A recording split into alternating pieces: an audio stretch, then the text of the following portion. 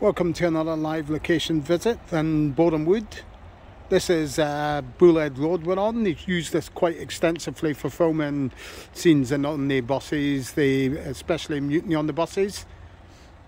Now if you remember the scene when the motorbike split and left Olive in the manhole cover and it runs away with the tent, shrouded in the tent. Now oddly enough, they seem to have done a sort of like split filming here because you can see the tent over the motorbike and it runs into this telegraph pole right in front of us. This telegraph pole was positioned outside number 6 Bullhead Road.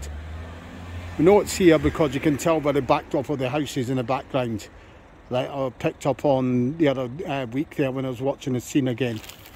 But the odd thing is, I walk back up this street now, and when you see Arthur being helped by Stan and Jack, they pull the workmen off of him. The motorbike was actually up against this telegraph pole up here, so they switched it around for the only reason I can think of is it was more convenient because it was only a matter of a couple of seconds away from Stan and Jack running down to meet them, whereas they would have had a longer run down the road. But I still don't really see that as an issue because they could have just stopped filming. But anyway, this is what they done. So the motorbike is actually crashed up when you see them getting rescued, Arthur. And we know it's here. Show you it from this angle here. Because of the house in the background, it's absolutely identical. The wall sadly has just newly been changed, but it was identical up until about maybe 6 months, a year ago. That's just a newly put in wall. We know that by the buildings in the background. The garage part, it's now been changed into an extension.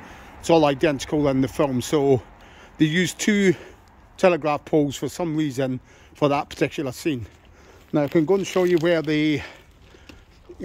you also get another part in the film from Mutiny on the buses is when the bus is coming down the hill and Stan's trying to get the dartboard off the bonnet of the engine. And that was filmed, the bus was just coming down around about here because you see these bungalows then go into the 2-storey houses in the background. You see them in the background. And I'm just going to take you out and show you the manhole cover. Dodging the traffic as we go. So there by the side of the ambulance is the manhole cover there that Olive's stuck down. I'll go around the other side of it just to let you see it again and a little bit closer up view, because you do get another view when she's actually in there and the workman pushes it up and you see it from around ground level. So that would be like around about here looking across to the other side of the road, if you see what I mean.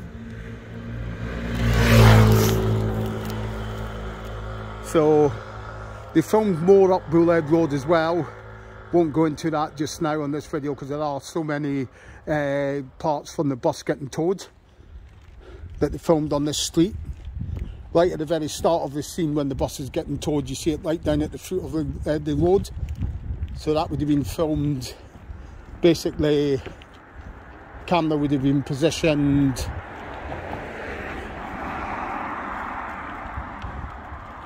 around about here, I would say, because you see those houses on the other side of the road as the bus is towing the motorbike. Now there's been a lot of building work at the foot of the road there. Back in the film there is a point when you can see there was a college once stood there, the Oaklands College. That's been demolished, flat stand there now. And on this side of the road you can see down there, you can see more flats have been built. They used to just be a run of more houses like there are further up the road. Okay, hope you enjoyed this video. I'm sorry I couldn't get a better look at the manhole cover for you, but that's down to where the ambulance is parked, unfortunately. So I'll say goodbye for now.